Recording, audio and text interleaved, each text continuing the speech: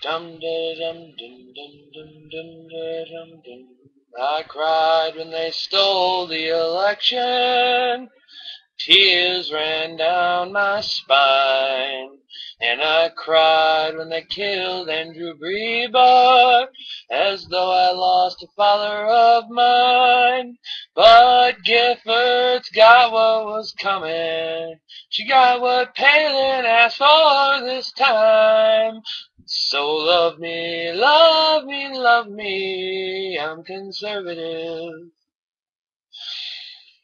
I go to the Tea Party rallies. I put down the old Ron Paul. I love Christie and Jindal and Ryan. I hope every GOP boy becomes a star. But don't mention the revolution. That's going a little bit too far. So love me, love me, love me, I'm conservative. I cheered when Romney was chosen, my faith in the system ignored, and I'm glad that the commies were thrown out from the Wisconsin Teachers Board, and I love Mexicans and black folks, as long as they don't move next door. So love me, love me, love me, I'm conservative. The people of the old GOP should all hang their heads in shame. I can't understand how their minds work. Is it possible they're all insane? But if you ask me if Muslims are people, I hope the cops take down your name. So love me, love me, love me, I'm conservative.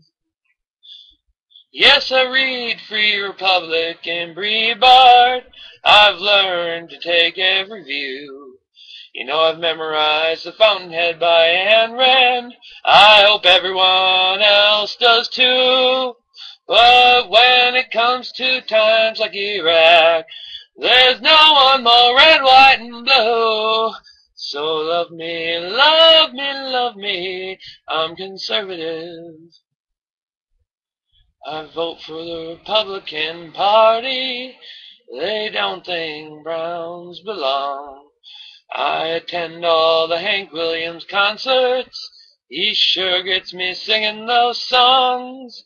And I'll pay to bomb more brown people, but don't ask me to fight right along.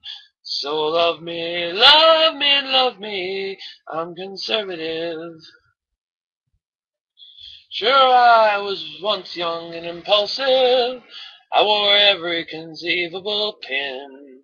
Even went to libertarian rallies, learned all their objectivist hymns. But I've grown older and wiser, and that's why I'm turning you in. So love me, love me, love me, I'm conservative. Dun dun dun dun dun. That's a cappella. Also sarcasm, in case you didn't pick up on that. I'm kind of an anti-bigot. But, you gotta kind of put it out there how they actually say it and hope Poe's Law catches a couple people and they stop and look at what they're saying. Thank you for your time.